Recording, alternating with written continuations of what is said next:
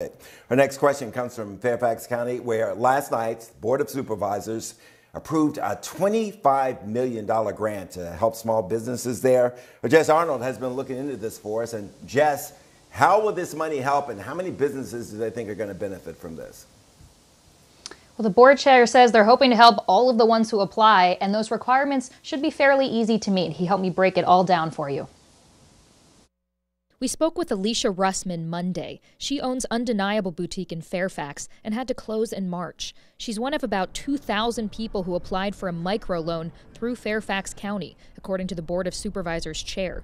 Alicia didn't get one. Having some negative experiences with the various programs and getting some immediate denials was disappointing. Chairman Jeffrey McKay said the number of applications clearly showed that $2.5 million was insufficient. Now, the county is offering $25 million in grants with the goal of helping all their small businesses stay afloat. So, who can apply? The principal business has to be in Fairfax County, and you gotta have fewer than 50 employees. If you're like Alicia and were outright denied the loan, Chairman McKay says apply for the grant.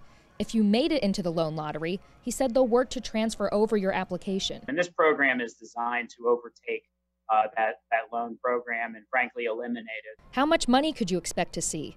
Up to $20,000. The county's doling it out based on how many employees you have, as you can see from this funding structure. Now, if 2,000 business owners apply for the $25 million, in theory, each one could get $12,500. We're hoping that it's sufficient, but frankly, if it's not, I know our board is ready to increase that amount so that we can try to fund virtually every business, or hopefully every business that applies. The goal?